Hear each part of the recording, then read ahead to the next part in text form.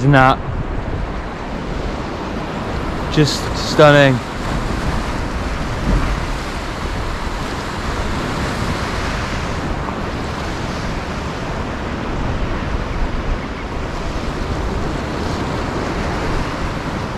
Two rods out at the moment.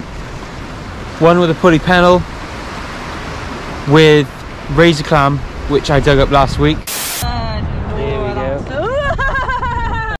The other rod has got a 2-hook flapper, both with frozen lug. I was planning to dig some lug yesterday and I did go down to the mark, but we're on that really annoying in between time now, between the big spring tides, so it meant that I couldn't really dig worms, and where I could there wasn't many casts to dig. So frozen black lug will hopefully do the job. At the end of the day, you know, if you don't get a fish, at least you've been out and about and you just witnessed this absolutely beautiful morning.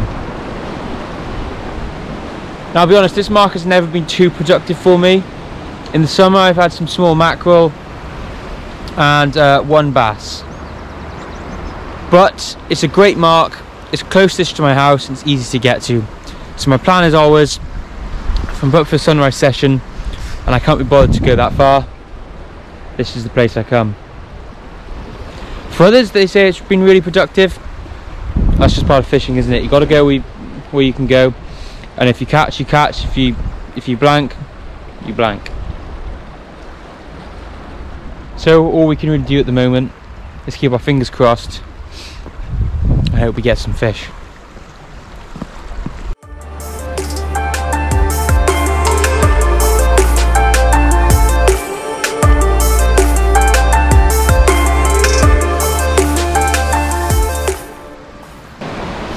So just show you guys what I have in terms of my rod and reel setup.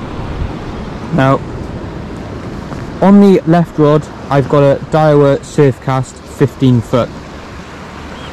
This is the rod I'll usually use the pulley panels on, things like that. Essentially, distance casting rigs. The reason is, the rod can cast up to 8 ounce. I can cast further with probably a 6 ounce lead. And that extra length, I find, is easy to get that further casting distance. On that, I've got a Pen Wraith 8000 reel with 30 pound mono and a 50 pound shock leader. Now, the reason I got the 50 pound on, not a 60 pound, is on this 30 pound line, I find the 60 pound essentially just makes too big of a knot, and it always gets caught up when I'm reeling. So what I'll do is I'll probably use a different reel if I'm going to use a heavier line. I've got another reel which has got, or another spool, sorry, which has got a 45 pound line on it, and then I'll often put a 60 or 70 pound shock leader, and that's for fish like bullhuss, conger eel, essentially anything bigger. Maybe a tope, maybe I could put a heavier line on it, and then I could use certain bite traces and things like that. On the other rod, I've got a 12 foot Mitchell. Now, it's a Mitchell 362. I actually got given this rod. It's an old rod, but it does the job perfect. The reason the tape is just the reel seat is broken. Taped it up, does the job. You don't need anything fancy. If you want to catch fish, something basic will do the job. Obviously, the better the tools, the easier you might find that process. It doesn't mean it's impossible. On that, I've got a really cheap reel. Now, that reel I think was £20. It was one of the first reels I got when I started beach casting. We were using beach casters, rock fishing, especially with using bait. And that does the job. Now, that can be very plasticky. It doesn't feel as sturdy as the Pen. Obviously, Pen's a good quality reel, and the Pen just does an exceptional job of casting. The bait arm can be a bit funny, but it does the job for me. I'm not too fussed. On that, I've got really cheap line, £30 line, again with a £50 shock leader. Some people say, oh, you know, you should never use this line, cheap line, it's rubbish. It's caught me fish. I've never had a problem. I think a lot of the time people can think, oh, you know, you need the absolute best. The best probably helps, but in my opinion, if you can settle for mediocre, you can sort of treat your rods as almost replaceable, because if I have a £300 rod and I break that, I'm gutted. But if I have a £50 rod and I break that, I can get another one. That's my logic as well. I don't like spending too much,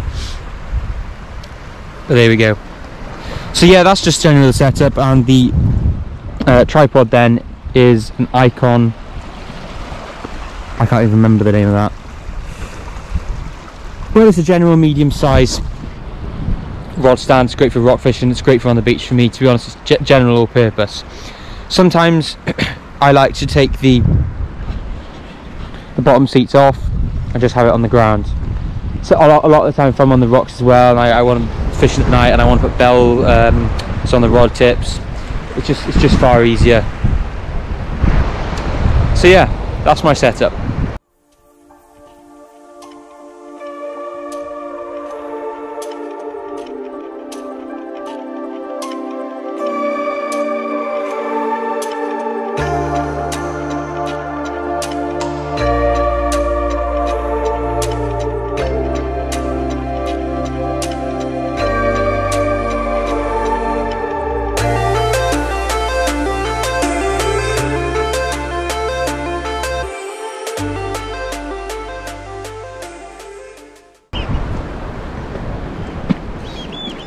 Now, from that I can tell you there are definitely crabs here, as they've absolutely minced my bait. So what I'll do to compensate is faster bait changes.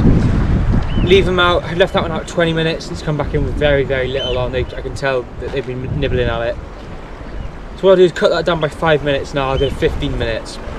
Next time I'll assess it. If there's a bit left on, I can possibly leave it longer, but I'd rather fresh bait going out there than no bait at all. Say for example I left that 20 minutes, I'm fishing for 5 minutes with no bait on the hook. There's no point in that being out there. It's basically decorating the sea. So 15 minutes change, 15 minutes change. Now with this, the bait I'm using today, if I can show you, this is all razor that I've collected last week. Now these are good size razor. You know, some of this is absolutely enormous. I think there's two there. Yeah, two there. This is absolutely cracking bait. Defrosts very quickly, and if there are birds about, be careful, because they want your bait just as much as you want to fish with it. So just be aware of that if you are using razor. Keep it in a bag and keep it underneath something. I keep it underneath my flask. So just one tip, look after your baits. Now I just wanted to show you this bait. This is stunning. This was a lug I dug last week. Look at the size of that. That's a snake, that is. Now it has been frozen, and I froze it and preserved it myself. But I remember digging this and thinking, Jesus Christ, look at how big that is. You know, it's probably from the tip of my finger to, I don't know, 4 or 5 inches up my arm. The reason I'm showing you is a lot of people say, oh, a lot of the local stuff is frozen and they go for the imported stuff. I think that just proves that wrong. What a stunning bait.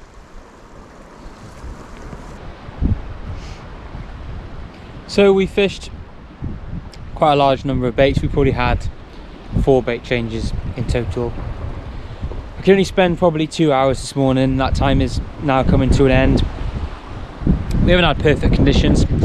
We have been fishing an outgoing tide. It's still quite early in the year, and as well as that, we haven't had, you know, the freshest baits. But that is just part of fishing. You know, you've got to get those downs to get those ups. So in this same video as this, what I'm going to do is I'm going to throw in a session from last week where had an absolutely stunning flounder down in Tenby South. So what I'll do is I'll throw you guys over to that video now, and hopefully you can enjoy some good highlights. Down Tenby North Beach, big spring tide tonight, really big tides. tide's absolutely flying at some pace, and what we're going to be doing is fishing for ideally bass with the possibility for flatfish. This is a good flatfish venue down here, flat surf beach all the way out, and as you can see, it's quite a bit of surf in the water. It's a perfect night.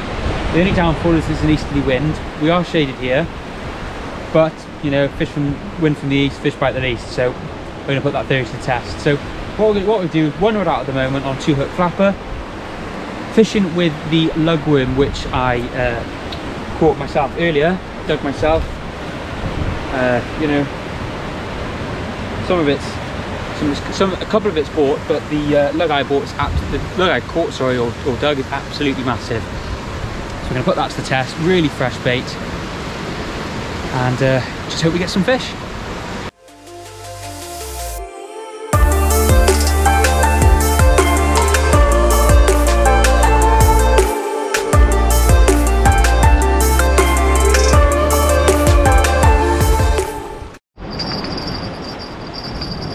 Don't strike too hard. On? Yeah, I think there's something on. I don't know what though. Nice. I hope you get it in. I have an issue bringing it up though. Something's on. Can't get mine in the water though. Nice, yeah.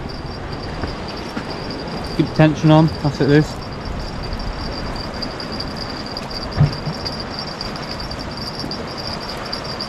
Imagine if it's not, and I just thought it was. Is it not? No. Oh yeah! Oh, lovely. So Lucy's just had this gorgeous little flounder. Hey, he's quite big. There you go. He was caught on lugworm on the 2-hook flapper. Yeah, nice. Ooh, He's a bit lively. a lively one. So this is stunning of a little flounder Lucy had. We've actually kept this one, hence the blood. It was really deep hooked, so we couldn't put it back. It was a bit of a mess. So we're going to keep that one. Dinner. Now we caught that on the lug that we had bought, but this is the lug that we've actually caught ourselves today. Now look at some of the size of these. They're lovely. Close up on that. Look at the size of them. Fresh Pembrokeshire lug, dug by the one and only. This is the bought stuff, so keep that there. Hopefully we'll have a few more fish. Can we do?